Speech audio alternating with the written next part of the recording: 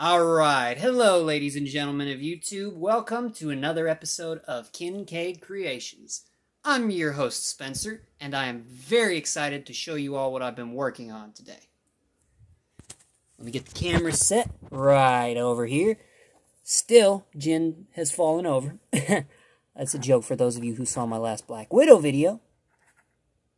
There we go. Alright, now, speaking of Black Widow, and the subsequent villain of the film, today I have to show you all my custom minifigure of Taskmaster. There we go, the camera's focused up now. Now, this one turned out very good, and I'm going to warn you all that there will be spoilers for the Black Widow movie from here on out, so if you haven't seen it, go see it, because it's actually pretty awesome. So, anyways, spoilers from here on out. You have been warned. Now, I'm very proud of the way Taskmaster turned out. She looks great. I was pleasantly surprised by the twist of Olga Kurylenko playing her. That was awesome, and I look forward to her future role as this character.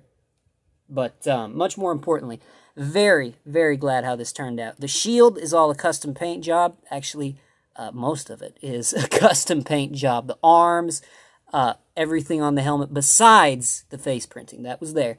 But I put the scarf on because I thought that looked better than an actual hood piece would.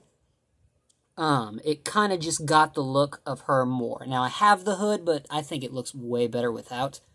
As for the sword, pretty simple piece. Just simple stuff all around.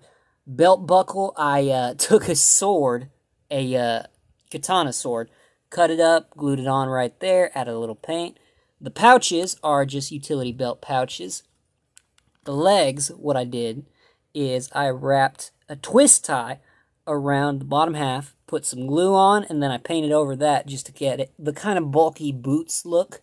That's one of my methods for doing that. I'll make another video here soon showing you all exactly how to do that using twist ties. That's how I got the torso right too. The right bulk of the kind of armor look was from some twist ties that I just glued on and painted it over. So, anyways, guys, I think that is going to do it for this video, and I will see you all in the next one.